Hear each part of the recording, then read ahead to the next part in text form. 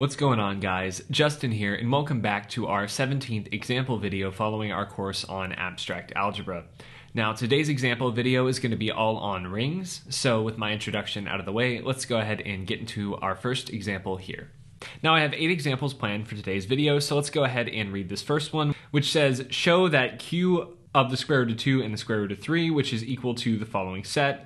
It's all numbers of the form a plus b times the square root of 2 plus c times the square root of 3 plus d times the square root of 6, such that we have a, b, c, and d are all rational numbers, is a ring.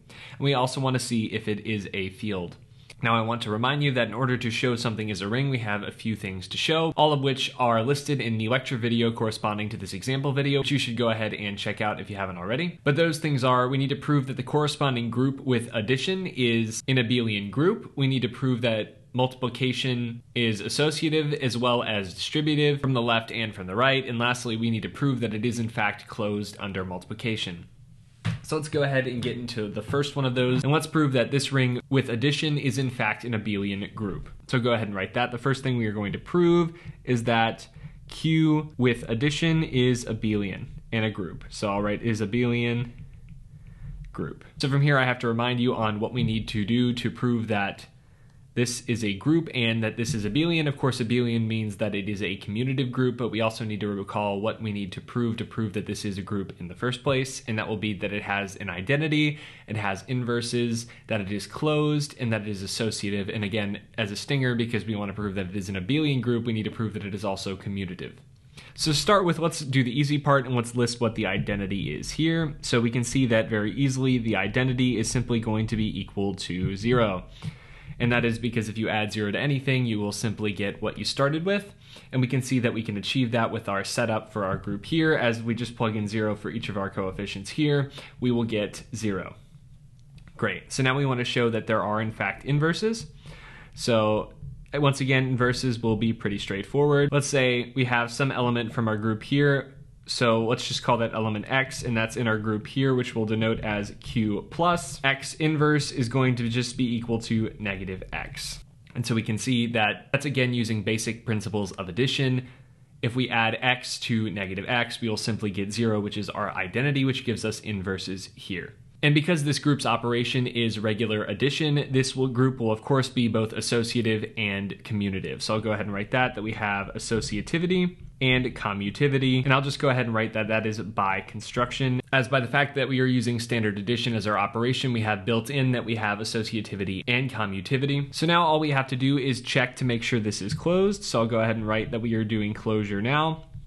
So let's just take 2 arbitrary elements from this group here. Let's say a plus b times the square root of 2 plus c times the square root of 3 plus d times the square root of 6.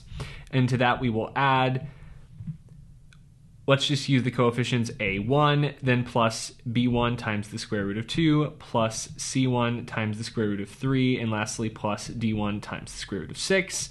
We want to make sure that when we add these 2 elements, we will get something that is in our group. But we can see that very easily by simply combining our like terms here. So out front we can see we'll have our regular rational part, that'll be a plus a1. Then we'll have plus our square root of 2 coefficients, and that will be b plus b1 times the square root of 2. And that will be plus c1 times the square root of 3. And then lastly plus d1 times the square root of 6. And since we have that all of our a, b, c, and d's are rational numbers, all of these coefficients will also be rational numbers, so this will obviously be in our group here, which is, like I said, q plus. Great, so since we have identity, inverses, associativity, commutativity, and closure, this is in fact an abelian group, which means we have proved the first thing we need to prove in order to show that this is a ring. So now what we want to show is that this is closed under multiplication, that this is associative under multiplication, and that this is distributive under multiplication. So let's go ahead and get into those proofs now. So we have for free that this is both distributive and associative under multiplication, just given by the fact that it is associative and distributive in R. So I'll just go ahead and write that. So we have that this is both associative and distributive due to the fact that it lives in R. And now all we have to do is check that this is closed under multiplication. So let's go ahead and check that it is closed under our multiplication operation. So I'll just say closed under and then use a dot there. So to show that this is closed under multiplication, all we have to do is multiply two arbitrary elements and see if the result is also within this potential ring here. So let's go ahead and take those two arbitrary elements. Let's just write them in the following way. So we'll write a plus b times the square root of 2 plus c times the square root of 3 plus d times the square root of 6. And we'll multiply that into another arbitrary element. Let's just say a1 plus b1 times the square root of 2 plus c1 times the square root of 3 plus d1 times the square root of 6. Now from here I want to note a few things. I'll just go ahead and say them verbally. So what we want to do in order to show that this is closed quickly is rule out all of the combinations of these coefficients that are obviously within our cube square root of 2 square root of 3. So we should be able to see very easily right here that any multiple of a and a1 that we'll get from foiling these two things out is going to be in our potential ring Q as desired. And that is because if we multiply any of these by a rational number, we will obviously get something in Q. So I'll go ahead and write that any multiples of a1 and a are in our Q square root of 2 square root of 3 here. Great. And so similarly, we can see that if we multiply b times the square root of 2 into b1 times the square root of 2, we will get just a rational number, and that will of course be in our Q here. And that will be the same for if we multiply two C's together and multiply two D's together. So I'll go ahead and write that any multiple of B and B1, C and C1, and D and D1 is also in our Q here. Basically, if we multiply our B's together, that's in Q. If we multiply our C's together, that's in Q. And if we multiply our D's together, that is in Q. So we've covered all multiples of A and all multiples that double up. So now we want to look at B and C multiples, B and D multiples, and C and D multiples for our last combinations. So let's go ahead and look at those. So let's go ahead and note the following, and that is b times the square root of 2 times c1 times the square root of 3, and this will of course go for the reverse, which would be, I guess, c times the square root of 3 times b1 times the square root of 2 in exactly the same manner. So let's see what we get here. Well, when we multiply these, we'll just get b times c1, and then the square root of 2 and the square root of 3 will multiply to be the square root of 6, but obviously that is in Q, as we have all rational coefficients of the square root of 6 covered in our group Q here, so we are good for that. So then we want to look at B and D, so we have b times the square root of 2 times D1 times the square root of 6, and like I said, symmetrically D times B1 will work exactly the same way. Well, that's going to be equal to b times d1, and the square root of 2 and square root of 6 will combine to be the square root of 12. But we can factor out a 4 from the square root, which will just come out as a 2. So this is equal to 2 times b times d1 times the square root of 3. And of course, 2 times two rational numbers will be a rational number, and we have all rational coefficients of the square root of 3, which is in our Q here. So this will be in Q of the square root of 2 and the square root of 3 here. So that covers all multiples of B. Now all we need to do is check multiples of C and D, and we will be done here. So let's go ahead and consider C times the square root of 3 times, let's just say D1 times the square root of 6. Well, that's going to be equal to C times D1, and the 3 and 6 will be the square root of 18. But just like we did for the one above this one, we can factor out a 9 of that, and it will come out as a 3, and we'll get 3 times C times d1 times the square root of, well, let's see, when we divide 18 by 9, we will get the square root of 2, and we have all rational coefficients of the square root of 2 in our Q here, so we are done. So all I did here was show that every possible combination of these coefficients must be in our Q here, and in doing so I have proved that there is no way that the multiple of these two arbitrary elements will not be in Q, as every single piece of them is in Q. Great. So this is in fact closed under multiplication, which is all we needed to prove to show that this is a ring. So let's go ahead and see if it's also a field. So all we need to do to show that this is a field is show that it has a multiplicative identity, that multiplication is commutative, and that we have every single element is a unit. That is to say, it has a multiplicative inverse. So let's check the first two first. So first we want to see if we have a multiplicative identity here, and we do in fact, as we can just use the number 1. Because 1 is a rational number, so if we plug it in for our general form here, we can just plug in 1 for our a, and the rest b, c, and d can be 0, as those are all rational numbers, and we will have a multiplicative identity here. So we'll go ahead and write that 1 is in fact in our ring q square root of 2 and square root of 3. Next, we would want to show that this is commutative, but just like for associativity and distribution, of course, multiplication is commutative, which just comes from R. So I'll go ahead and write that this is commutative from R. And so lastly, we have to prove that every single element is a unit, or that is to say that it has a multiplicative inverse. That is also in the ring here. So this is definitely going to be the tricky part, so let's go ahead and get into it. So to show that every single element of our group q square root of 2 and the square root of 3 is a unit, I'm going to use the fact that q of the square root of 2 is a field. I'm just going to go ahead and state that this is a ring, and then I will show you that it is a field from this, but I don't think the proof that it is a ring is going to be much different than what we've already done for this ring here. So I'll just leave that to you to work out for homework if you'd like. So to show that this is a ring, I'm simply going to show that q of the square root of 2 has multiplicative inverses, as like I said, pretty much everything I've said previously about the ring that we are working on applies to this as well. So let's find an inverse for an arbitrary element of q of the square root of 2, and then see how that's going to help us prove that our ring that we're working on now also has inverses. So let's take an arbitrary element from q of the square root of 2, and that will be of the form a plus b times the square root of 2, and like I said, that will be in this here. And so what we want to do is note the following, and that is that a plus b times the square root of 2 times a minus b times the square root of 2 is equal to the following. Well, we'll have a squared, then our a times b times the square root of 2 will cancel out with our a times negative b times the square root of 2, so we'll be left with a squared, and then the product of b times the square root of 2 and negative b times the square root of 2, which is obviously minus 2b squared, as the square root of 2's will cancel out. And so what we're going to do here is divide by this over here so that we have a 1 on our right hand side, and that will give us our inverse for this arbitrary element here.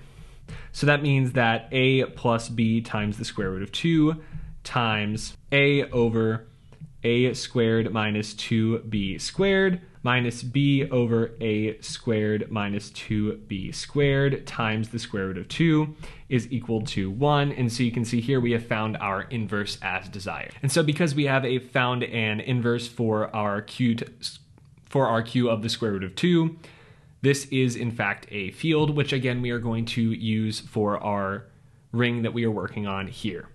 So now we can go ahead and work on this ring. So let's go ahead and take an arbitrary element from the ring for this problem, and we'll write that as a plus b times the square root of 2 plus c times the square root of 3 plus d times the square root of 6, and that will be in q of the square root of 2 and the square root of 3 there. And so what we want to do is note the following, and that is that we can write this a plus b times the square root of 2 plus c times the square root of 3 plus d times the square root of 6 in the following way as elements of q square root of 2 up here.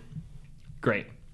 And so we can group those in the following way. This will be equal to a plus b times the square root of 2, which is obviously a member of our field up here.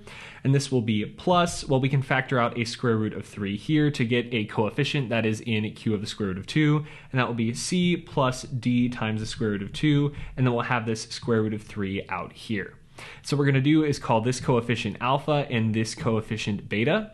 So this will be equal to alpha plus beta times the square root of 3, where our alpha and our beta are elements of q of the square root of 2.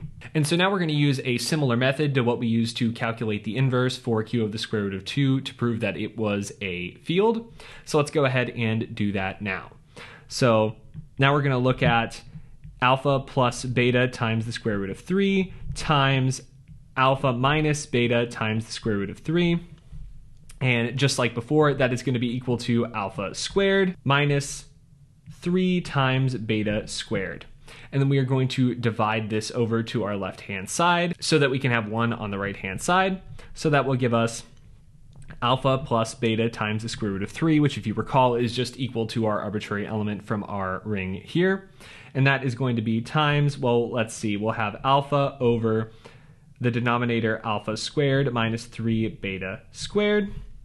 And that will be minus beta over alpha squared minus 3 beta squared, and that will be times the square root of 3, and this is equal to 1. And now is where we use the fact that q of the square root of 2 is a field. So I'll go ahead and write, since what I'm going to underline in purple here, this is excluding the square root of 3 on this second term here, but since this is in q of the square root of 2, and that q of the square root of 2 is a field, we have that this entire thing here must be an element of q of the square root of 2 and the square root of 3. We can conclude that this blue box here is in our desired ring, which is all we need to show that this is a valid inverse for alpha plus beta times the square root of 3, which if you recall is just a rewriting of an arbitrary element from our ring here. So we can conclude that this is in here. Now, you might also want to prove that we did not divide by 0 throughout this entire process, but I think it's okay for this video. So since we proved that we have inverses and we also have that 1 is in the ring and it is commutative, we have proved that this is a field.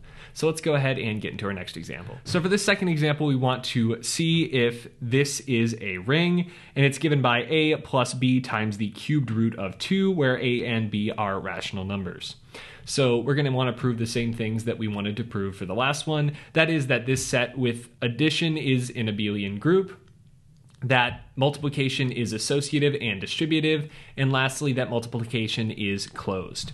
So let's look at the group first. So let's go ahead and look at, let's call this thing here R, and let's write our abelian group as R with addition. So we can see that for our identity here, we can just use the number 0 just as we did in the last example, because we can plug 0 in for A and B, and we will definitely have that 0 is in R, and obviously if you add 0 to anything, it will return what you put in. So next we want to see that there are inverses here. And once again, just by simple arithmetic logic, the inverse of an element, let's just say x, which is in R, is going to be given by negative x, just from basic negative and positive cancellation there. And so both associativity and commutativity will come from the fact that this lives in R. And so there, I've written that there. So now all we have to do is check that this is closed under addition. So I'll go ahead and check this for closure by taking it two arbitrary elements here. So let's look at a plus b times the cubed root of 2 plus a1 plus b1 times the cubed root of 2. But just like the last example, we can group these using our like terms, I guess, and that will give us a plus a1, which is of course in our ring, as two rational numbers added together will obviously be a rational number. Then we will have plus b plus b1, which is of course a rational coefficient for the square root of 2. And this is obviously of the form that we have desired for our ring here. So we'll say that this is in fact in our group under addition here. Great. So that finishes the proof off that this is in fact an abelian group here. So we're good there. So now we want to make sure that this is both associative and distributive, but just like the last one, we have associativity and we have that this is associative and distributive just from the fact that this lives in R here. So I'll go ahead and write that that is from R. So the last thing we have to check to prove that this is a ring is that it is closed under multiplication. So let's go ahead and check closure under multiplication. So let's take two arbitrary elements. Let's just say a plus b times the cubed root of 2, and that will be times a1 plus b1 times the cubed root of 2. And let's just go ahead and multiply this out. We'll have a times a1 here for our first thing, then we'll have plus a times b1 times the cubed root of 2. And we can see that both of these will be in our set R here. Then next we will have a1 times b times the cubed root of 2. And then lastly, we will have plus b times b1, and these two cube roots of 2 will multiply out to be the cubed root of 4. And we can see that this is also in R, but this is unfortunately not in R here because we cannot simplify this expression anymore. And we do not have any elements of the form of a rational times the cubed root of 4 in our set, so it is not closed under multiplication, which means it is in fact not a ring. So let's go ahead and get into our next example. So this third example is very similar to our first example. We want to show that q of the cubed root of 2, which is given by a plus b times the cubed root of 2 plus c times the cubed root of 4, with a, b, and c being rational numbers, is a ring, and then we want to see if it is a field. So just like we did for the last one and the one before that, we first want to consider this with addition. So let's go ahead and call this potential group with addition Q plus. And so we want to see if it has an identity, and you may have guessed by now that the identity for this is going to be 0. And just the same way as the last two, the inverses will be given in the same way, where x in our group here, Q plus, its inverse is given by negative x. And similarly, we will inherit our associativity as well as our commutativity from R here. So I'll go ahead and write that this is associative as well as commutative from R.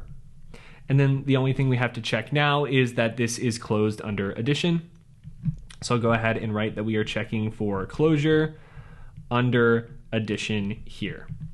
So let's see if a plus b times the cubed root of 2 plus c times the cubed root of 4 plus another arbitrary element, let's just say a1 plus b1 times the cubed root of 2 plus c1 times the cubed root of 4 is in fact in our group here, q plus.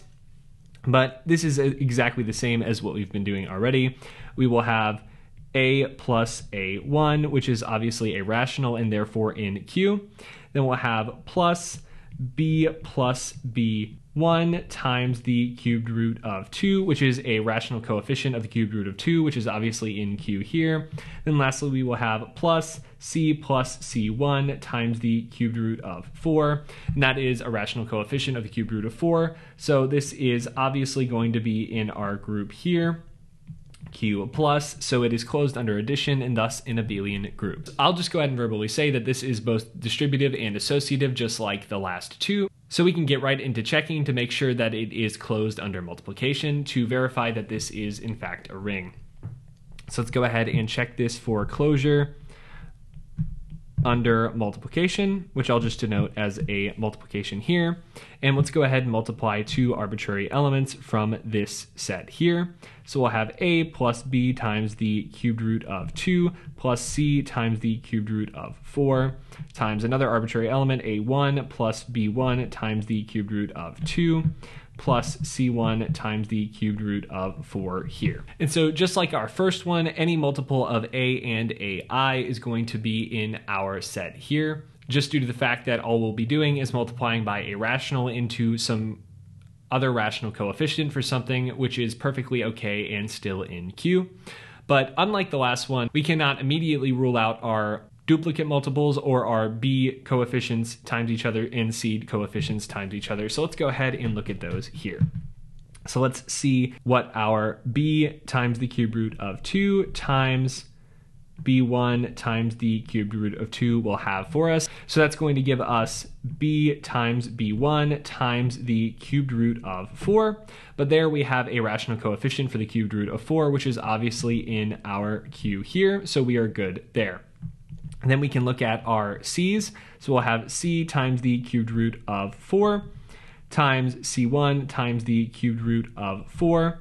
That's simply going to be equal to c times c1 times the cubed root of 4 times 4, but 4 times 4 is 16. And we can simplify that in the following way by extracting an 8 out from the radical there. And when we pull it out, it will come out as a 2. So we will have 2 times c1 times the cubed root of 2. Now 2 times the product of two rational numbers will obviously be rational, and so we're left with a rational coefficient of the square root of the cubed root of 2, which is most obviously in Q here, so we are good for that one there. Now all we need to do is check our B coefficients and our C coefficients products, so we can do that, and it will symmetrically apply as we're going to check B times the cubed root of 2 times C1 times the cubed root of 4, but like I said, this will apply to C times the cubed root of 4 times B1 times the cubed root of 2.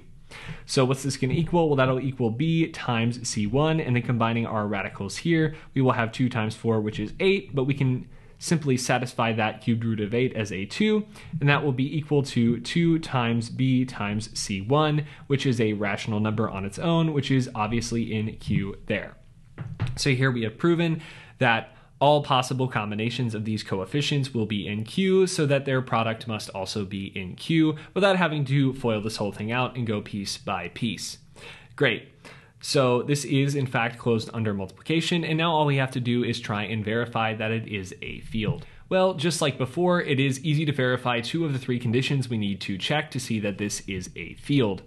First of all, we can see that the number 1 is in Q of the square root of 2, and that is a satisfactory multiplicative inverse.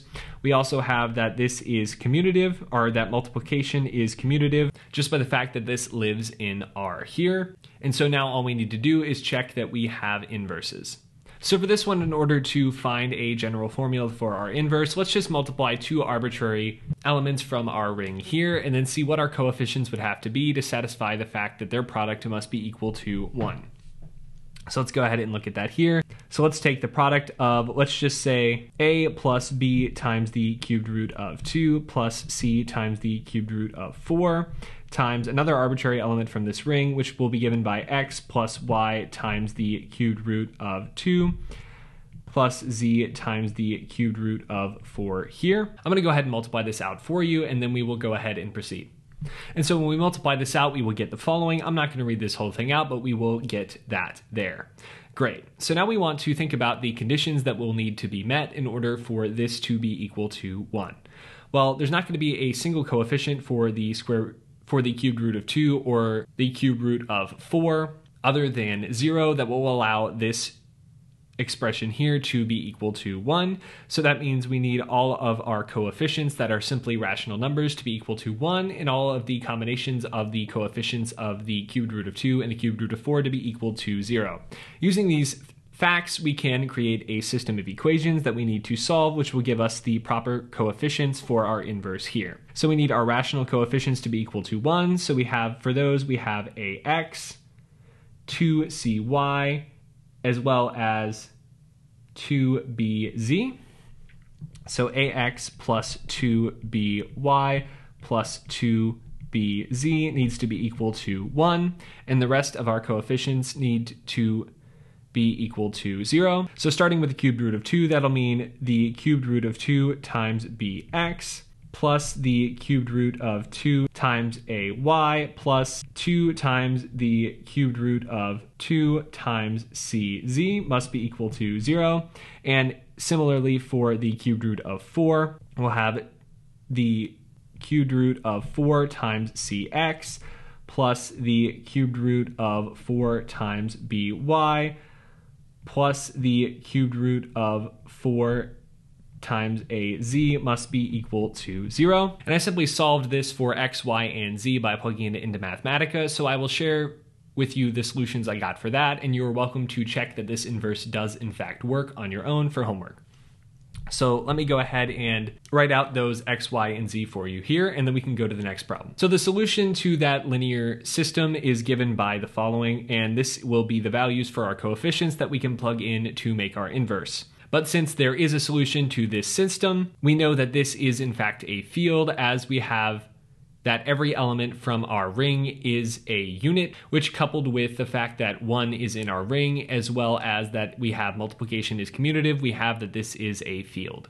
Great. So let's go ahead and get into our next example. So for our fourth example, we have a simple little result here, and that is we want to show that it is impossible for an element of a ring to be both a zero divisor and a unit.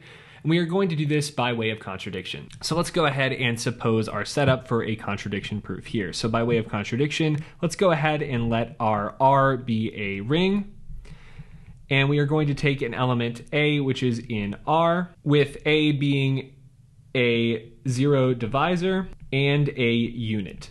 So now we're going to use both of these definitions to come to a contradiction. So let's start by applying the definition of A being a zero divisor. So if A is a zero divisor, then A is not equal to 0. And for some, let's just call it B, which is also in R with B not equal to 0, we have that A times B is equal to 0. Like I said, that is just the definition of it being a zero divisor. Now let's go ahead and apply the definition of A being a unit. So I'll go ahead and simplify that definition to the following statement. If we have that A is a unit, then we know that A inverse exists such that A times A inverse is equal to 1. That's what it means for A to be a unit. It means we can take a product of A with another element of our ring R such that A times A inverse is equal to 1. So now let's consider the following. We're going to consider just the element B, but we're going to multiply that B by a creative use of the identity, and that is A inverse times A. And we will left multiply it by that identity there. We can see that A inverse times A is just the multiplicative identity, so we are good there. But now we can associate this in the following way, where we'll have A inverse times AB. And now we want to use our definition of it being a zero divisor here. And what we'll get is, since A times B is equal to 0, we will have that this is equal to A inverse times 0, which is just equal to 0. But look what we have on our extreme left and right hand sides here. We have that B is equal to 0. But we assumed that B is not equal to 0. So we have arrived at our contradiction, which completes this proof here. Great, so let's go ahead and get into our next example. So for this example, we are supposing that R is a ring with a multiplicative identity, and we have the set Rx, which is given by all U in our ring R, such that U is a unit, and all we want to do is show that Rx is a group. So that means we need to show it has an identity, it has an inverse, it is closed under its operation, which in this case is multiplication, and that it is associative. So let's go ahead and get into that. So let's go ahead and look at, like I said, this will be Rx with an operation of multiplication, just so we're clear here. So we will have an identity given by the following, and that is simply 1. That's pretty clear there. We don't need to check that this has inverses at all, as by construction, every element of this set is a unit, which means it has a multiplicative inverse. So I'll just go ahead that we have inverses simply by construction. Every single element must have an inverse in order for it to be a unit. So this is by construction here. So for associativity, we will have that this is just like our previous examples in this video, that associativity is inherited, and that will be inherited from R here. And so now all that's left is to check that this is closed under multiplication here. So let's go ahead and check that this is closed. So let's go ahead and take two elements from our potential group Rx here. Let's just call them U and U prime, which, like I said, is in Rx. Great. Well, by definition of it being in Rx, that means that U and U prime are both units, and by the definition of units, that means there must exist a V and V prime, which is also in Rx, such that, let's just say that the inverse of U is V, and the inverse of U prime is V prime. And so now we want to note the following, and that is that U times U prime times V prime times V is equal to U times U prime times V prime, which we have defined to be inverses, times V, But like I said, these are inverses, so they'll go to 1, and this will simply be equal to u times v, which is also equal to 1. So what we have shown here is that the product of u and u prime is a unit because it has an inverse given here. So that means, by the definition of it being a unit, that u times u prime is in our group Rx, and since this is closed under multiplication, this is in fact a group. Great, so let's go ahead and get into our next example. So for this example, we are going to let our ring R be given by the following, where it is the 2 by 2 matrices of the form A, B, 0, 0, such that A and B are real numbers, and we want to show that this is a ring without an identity, and that contains a subring S with an identity. So let's first prove that this is a ring here. So to first check that it is a ring, let's go ahead and consider our ring R with addition and show that this is an abelian group here. So let's note that this group does have an identity here, and that identity is simply given by the 2 by 2 0 matrix here. So that's pretty easy to see. Similarly, because we are doing with matrix addition, the inverse is extremely easy to find, and the additive inverse for A, and let's just call it big A, which is in R, is simply going to be equal to negative A. Like I said, just from simple addition rules there. And so now let's look at associativity, but because we're doing matrix addition, it functions mechanically the same as regular addition, so associativity is free. Similarly, we have a closure for free as well, as we cannot add any two real numbers and get not a real number. We cannot add 0 to itself any amount of times and get anything other than 0. So like I said, closure is also free. And lastly, we have commutivity for free as well, as like I said, this functions exactly the same as regular addition. It's basically just 4 addition problems at the same time.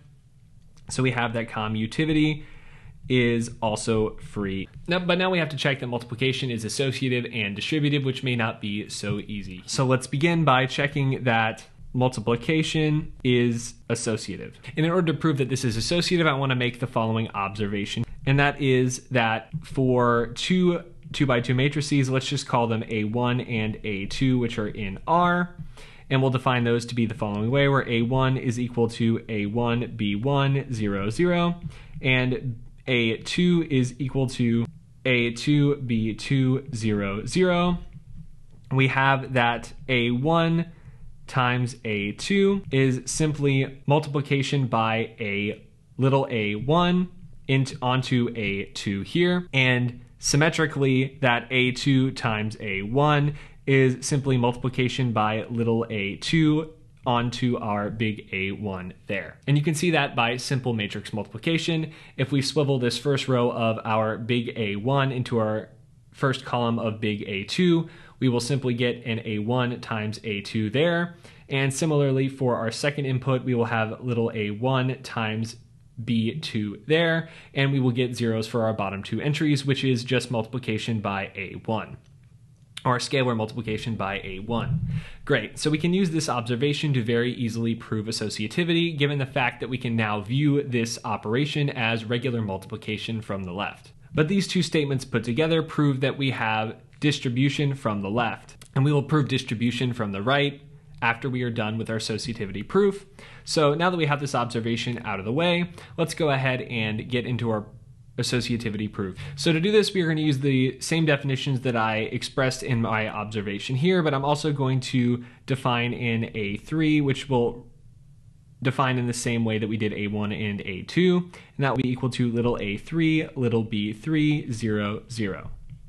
Great. And we want to consider A1 times A2 times A3, and we want to show that that is equal to A1 times A2 quantity times A3. So let's first multiply A2 and A3, which is very easy now that we know that that is just scalar multiplying by little a2. So this is going to be equal to A1 times the matrix, like I said, scalar multiplying A3 by little a2. This will be A2, A3, and A2, B3. 0, 0. And when we multiply by A1 from the left, that's the same as scalar multiplying by little a1. So this will be equal to A1, A2, A3, and A1, A2, B3, 0, 0.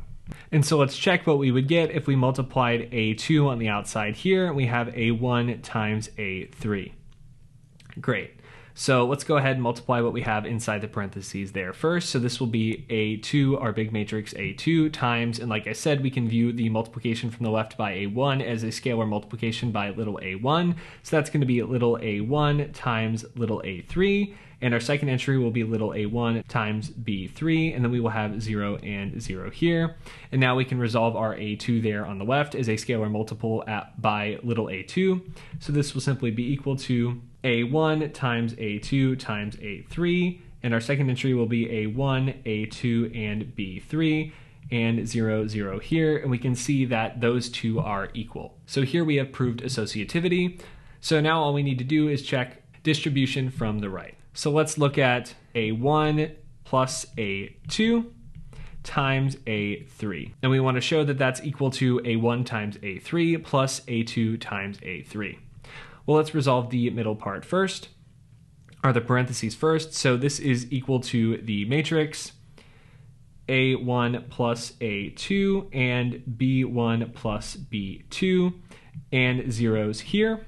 And that will be times a3. But that is just going to be equal to the following matrix, which is given by a1 plus a2 times a3 and a1 plus a2 times b3 with zeros here.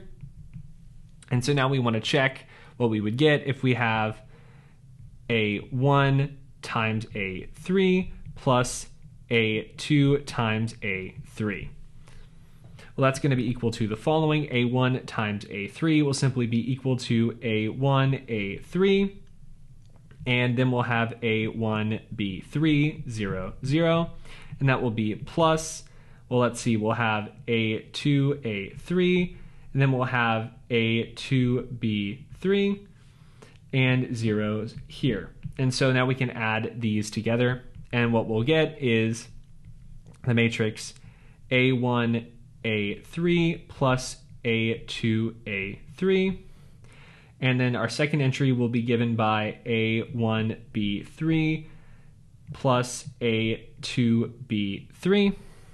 And then we will have zeros here. And we can see that we can factor out an a3 for this entry and a b3 for this entry, and we will get exactly what we had when we did this right here. So we have checked distribution from the right here, and thus we have proved that multiplication is distributed, which is the last thing we needed to prove to show that this is a ring. So now let's go ahead and show that this has a subring with the identity and show that that identity is not in this ring. So let's go ahead and let our big S be a subring of our ring here R, given by the following, and that will be the set of all matrices A, 0, 0, 0, such that A is a real number. And so we want to show that this subring S does in fact have a multiplicative identity that is not in R. So let's go ahead and note that we have, let's just denote this multiplicative identity as 1, which is in S, which is given by the following. And that is the 2 by 2 matrix 1, 0, 0, 0. And we can very easily see that if we multiply this into an arbitrary element from S, let's just say A, 0, 0, 0, we will get simply our A, 0, 0, 0 back. And similarly, if we multiply it from the right, we will get the same thing. So we have a 0, 0, 0, and we multiply it from the right by our identity, 1, 0, 0, 0. We will get our a 0, 0, 0 matrix as well. And if we swivel our first row into our first column here, we'll have A, and then we will get zeros for the rest. So like I said, this is an identity because we can multiply it from the left or the right, and we will still get what we started with. Great, but that is not the case for R. So let's go ahead and note that the matrix given by 0, 1, 0, 0, 0 multiplied into an arbitrary element from our ring R, which will denote A, B, 0, 0. Well, if we multiply it by the left, that will of course be equal to A, B, 0, 0 because of that scalar multiplication rule that we outlined at the beginning. Scalar multiplication by 1 here will obviously give us the same thing. However, if we multiply it but from the right, we see we're going to have some problems, and that is because of the same scalar multiplication rule I talked about earlier. So if we multiply AB into 1, 0, 0, 0, we will get scalar multiplication by A, but that's just going to give us A, 0, 0, 0. And we can see that these two matrices are not equal, so we have that 1 is not in our ring R. Great. Now, if you want to check for homework to make sure that S is a subring, you can go ahead and do that, but I think it's fairly evident. So let's go ahead and get into our next example. So for this example, we are going to let big X be any non-empty set. We're going to let the power set of X be the set of all subsets. Like I said, it is the power set.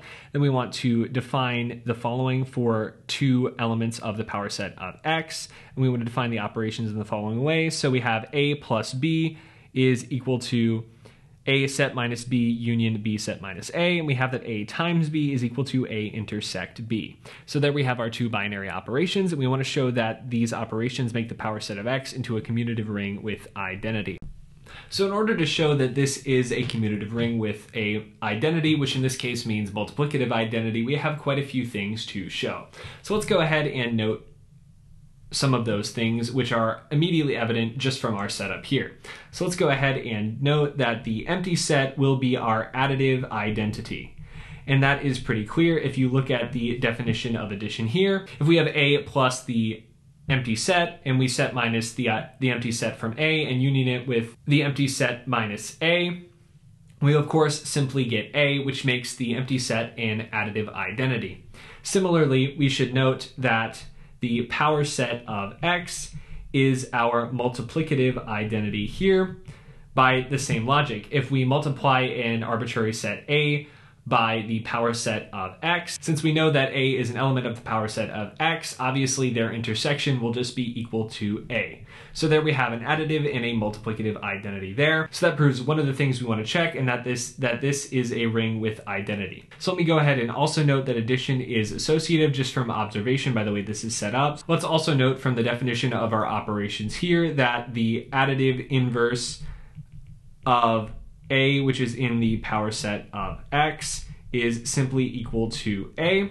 And that is because if we add A to itself, we will have A set minus A, which is simply the empty set, union A set minus A, and the union of the empty set and the empty set is the empty set, so we have an additive inverse there. So now let's go ahead and show that this is a commutative ring with identity by showing that this is commutative, that multiplication is associative, and that multiplication is distributive. So let's go ahead and first show that this is a commutative ring. So to get into the proof that this is a commutative ring, let's start off by showing that P of X with addition is commutative. As we've already shown that it has an additive inverse, that it's associative and has an additive identity, all we have to do is show that addition is commutative to complete the proof that P of X with addition is an abelian group. And we don't really need to check closure because it's pretty clear if you add two elements from the power set of X, we're not going to get anything outside the power set of X. So let's go ahead and note the following to show that the addition operation as defined above is commutative. So let's go ahead and note that A plus B is defined to be the following, and that is A set minus B union B set minus A. But union is commutative, so that is equal to B set minus A union A set minus B, which is exactly the definition of B plus A. So we have that addition is commutative, which is all we need to show that P of X with addition is a commutative group. Great. So now let's go ahead and finish by checking that this is a commutative ring. That is to say that multiplication is commutative, and we also need to show that multiplication is distributive and associative. So let's go ahead and get into those proofs now. And let's start with the proof that multiplication is commutative, and that's extremely straightforward, and we're going to do that by the following observation. We're going to note that A times B is simply equal to A intersect B, but intersection is commutative, so that will give us B intersect A, which is of course equal to B times A, and that gives us that our multiplication is commutative here. Great. So now we need to check that it's associative and distributive. So let's go ahead and check that it's associative first. And we're going to do that with the following observation. We're going to note that A times B times C is equal to A intersect B intersect C, but that's simply equal to A intersect B intersect C, which is of course equal to A intersect B intersect C, but that's exactly equal to A times B times C. We have that multiplication is associative. So now all we need to prove is that multiplication is distributive, which is really going to be our only difficult proof here. So let's go ahead and get into that. So to get in our proof that multiplication is distributive, let's go ahead and let A, B, and C be in P of X, and then let's go ahead and consider A times B plus C. And then we'll just use our definitions of multiplication and addition here. So that's just going to be equal to, breaking it down, A intersect all of B plus C. If you recall, all of B plus C is simply B set minus C union C set minus B. But then we can go ahead and distribute that intersection across both of those there. But that is simply going to be equal to the following, and that will be A intersect B set minus C. And that will be union A intersect C set minus B. Great. But we can rewrite this in the following way using the definition of the complement of a set. So we can write this as A intersect B intersect C complement. And this whole thing will be union A intersect C intersect B complement. And I'm going to use that prime notation to represent complement for the rest of this proof. But we can rewrite that in the following way. And that will be as A intersect B intersect A complement union C complement, and that will be union the following, and that will be A intersect C intersect A complement union B complement. But we can rewrite that in the following way, where we will have A intersect B intersect A intersect C all complement, and that will be union A intersect C intersect A intersect B all complement. But that's the same thing as A intersect B set minus A intersect C, and that will be union A intersect C set minus A intersect B. But we can see that everything I'm about to underline in purple we can write using multiplication. So making that substitution is going to give us A times B minus A times C, and that will be union A times C set minus A times B, and I guess I should keep my parentheses here just so we're clear on what we are unioning here. But you'll see that that is just the definition of addition, and that will be the addition of AB plus AC. Great, so if we go to the top, you can see what we did here. We started with A times B plus C, and we ended up with AB times AC. Great. Now you could similarly prove the distribution from the right there, but I'll leave that to you for homework. So let's go ahead and get into our final problem. So for this final problem, we are going to be dealing with something called a Boolean ring, and we have that defined here. So we have a ring R is called a Boolean ring if for all little r in our ring big R, we have that little r squared is equal to R. We want to show that every Boolean ring is commutative. And so we're going to do this using the fact that all Boolean rings are of characteristic 2. So let me go ahead and make that claim, and then I will prove it for you here. So my claim is that all Boolean rings are of characteristic 2. So let me go ahead and make that proof for you here. So let's go ahead and consider R plus R. Well, by the definition of Boolean ring, we know that R squared is equal to R, so that means R plus R must be equal to R plus R quantity squared. But we can simply multiply that out, and that will give us 4 copies of R squared here. Great. So we have 4 copies of R squared, but once again, we know that R squared is equal to R. So this is simply equal to R plus R plus R plus R. But we can see, looking at this left-hand side and this right-hand side, we can simply subtract R plus R from both sides, and this will mean that R plus R is equal to 0. But if R plus R is equal to 0, that's exactly what it means for this to be of characteristic 2. Great. So now we're going to go ahead and use the fact that this is characteristic 2 to show that every Boolean ring is commutative. And so let's go ahead and make the following observation, which will complete this proof. So let's go ahead and observe that for all R and R prime, which are in our ring big R, we have the following.